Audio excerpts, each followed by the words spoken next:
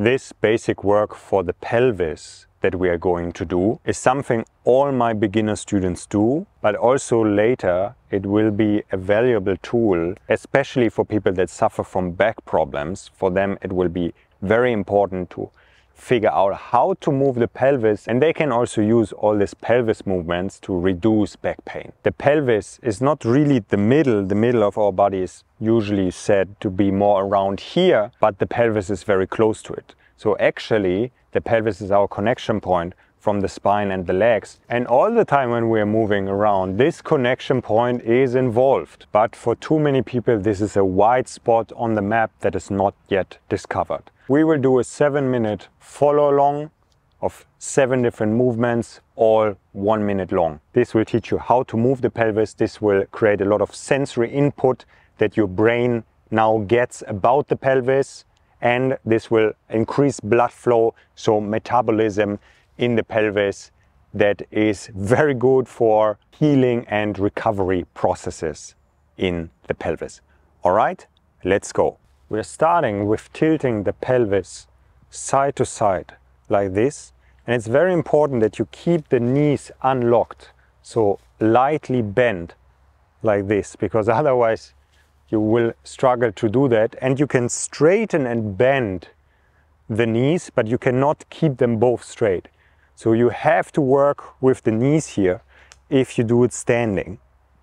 Yeah, you see I keep the head on top of the pelvis, and for the people that want to dig deeper into this, we call this a closed kinetic chain, or short CKC. And you will see I will do all the motions in that style with the head staying on top of the pelvis. Yeah, and I aim all the time here for softness. I want to make it very soft, yeah, relaxed, and I want to understand how do I move the pelvis through the knees here. Okay, next one is forward and backwards tilt. I'm going again into the knees and I'm pulling the pelvis up here, and then I'm pulling the pelvis up in the back. Yeah, vroom, I pull it here, I pull it here. So this is the anterior tilt because it's fallen forward, the pelvis, and this is the posterior pelvic tilt because it's fallen backwards, the pelvis. So I'm going back and forth between those two. You see, knees are bent, yeah, with the straight knees. There's also something possible, so you can try, but it's just easier to move here with the knees bent. I invite you also to do all sorts of changes, all sorts of little changes, what we call micro variations. For example, how you stand. Yeah, you can stand closer or wider, and we're going to the next one. And the next one is a combination. So it's a diagonal line. Boom, I'm here, and then diagonal over there. Yeah, so I go anterior pelvic tilt and onto this hip, and posterior pelvic tilt and onto that hip. Yeah, from one to the other, changing between anterior and posterior pelvic tilt. And to finish what I just wanted to say about the micro variations, you can also change how your feet are turned. Yeah, more out, more in, or one out, one in, or one foot is forward, one is backwards. You can also do this stuff hanging, and it will work a little bit differently. You can also try this lying on the ground, yeah, or on all fours. I invite you to try this in all sorts of ways. I will tell you when to change side, which is now we're changing to the other side. And it's good to do that in all sorts of ways. Yeah, not just in the standard way, which would be like this, 2 feet there. You can spend your first trainings like this, that's great, just in this standard position.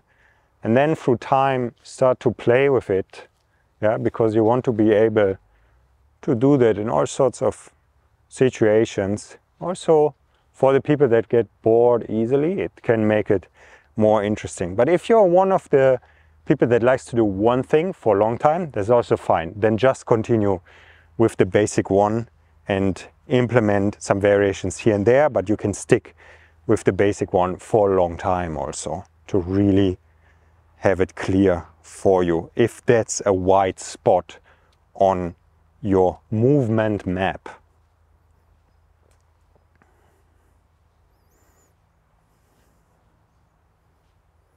All right, that was number 4.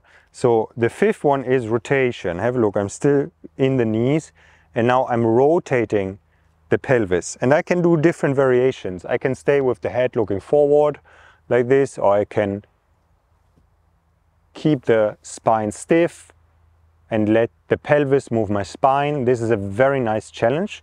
This is easier because you're used to do that from the walking. Yeah, but to rotate with can be quite challenging, yeah, to not do any extra movements with the spine, just the stiff spine. So you can choose what you're doing, but the important thing is that I want you to rotate the pelvis and see my knees are not buckling in. I'm not doing this, yeah?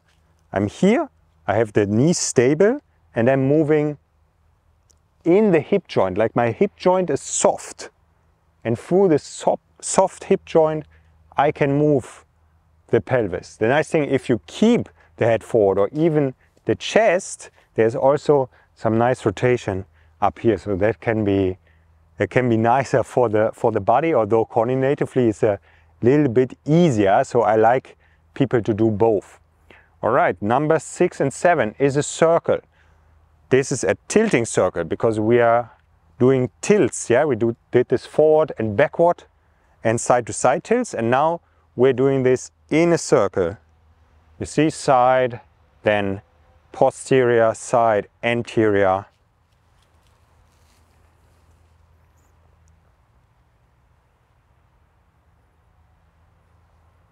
Aim for range of motion. You can do speed also later. In the beginning, I would rather advise you to do it slower, but to do it a bit quicker later, that can be nice. Yeah, and again, you can play around. Maybe don't play around so much in the first ones, but then after you did this session a few times, you can start to play around. Yeah, if you're very stiff, it might take a while until it feels soft. We change direction. And with a while, I mean, it depends on how much you do it. Because if you do this only once a month, yeah, maybe you get the coordination, but the softening effects from this, you will not get so much. So for this, you have to do it regularly. I like to do this also in the morning, or it's nice after sitting around a lot, yeah, when you do desk work, then you can stand up in between also or after and circle the pelvis. Also sort of reconnects your body in that sense, yeah, after you did a lot of stuff just with your hands and the eyes. And here to do something with the center of the body will shift your awareness into a different state.